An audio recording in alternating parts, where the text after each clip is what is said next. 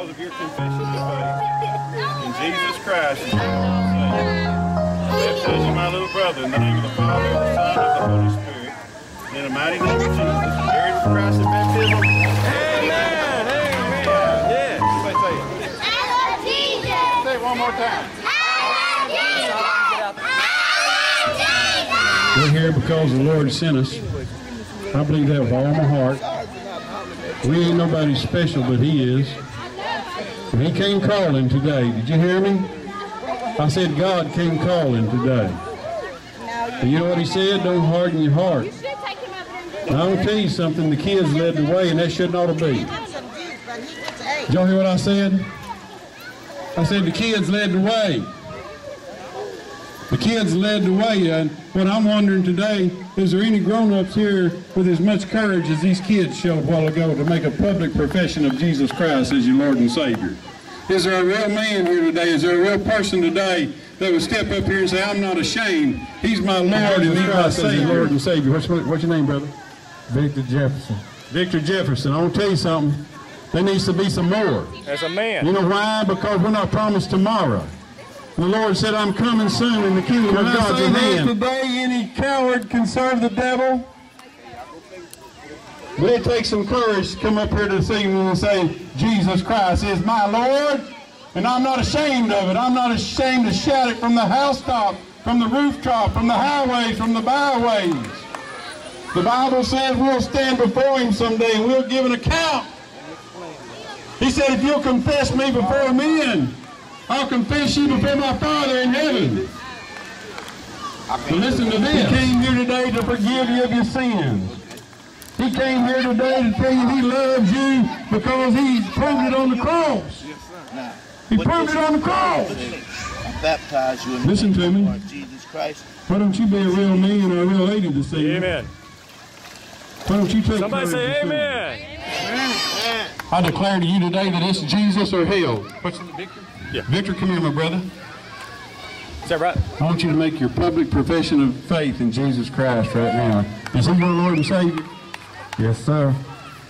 I've been through so much. I'm still going through some stuff.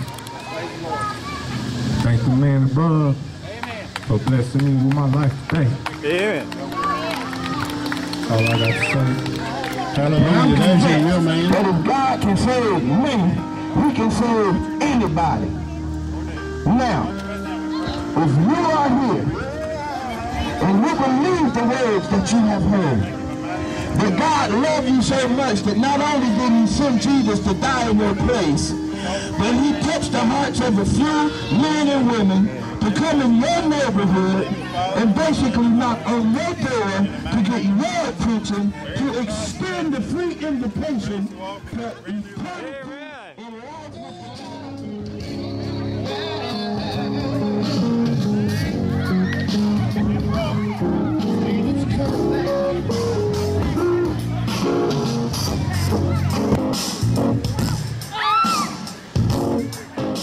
Of that sin is death. So we've all fallen short. We've all messed up. And the wages of that mess up apart from Jesus is death, eternal separation from the Father in heaven. But praise the Lord, God sent His Son, Jesus Christ, to walk the face of this earth, to endure some hard things for our sake, for your sake. He was spit upon His face, His beard was plucked, He was beaten, torn, tattered, blood everywhere, and still carried the cross to Calvary. How many of us could be beaten like that, spit on like that, never throw a punch back, take it all for the sake of another fellow man? I'm coming to you today by faith, repenting of my sins, and I ask that you forgive me and make me your child from this day forward. Jesus. Confession of your faith, Charles, my brother, and believe in Jesus Christ and out obedience to His commandment to repent and be baptized. I baptize you in the name of the Lord Jesus Christ for the remission of your sins. Amen. Amen. Hallelujah. Yes, Lord. Maybe a new man in Jesus Christ. Make me a better daughter. Make me a better friend. Make me productive in society. Father, right now, we're praying for you, Father. A few weeks ago, Watch over and care for us. two of us was in Chicago, Illinois. Father, make your We was on the south side about a week before the 4th of July. And we preached up there, and some people got angry with us.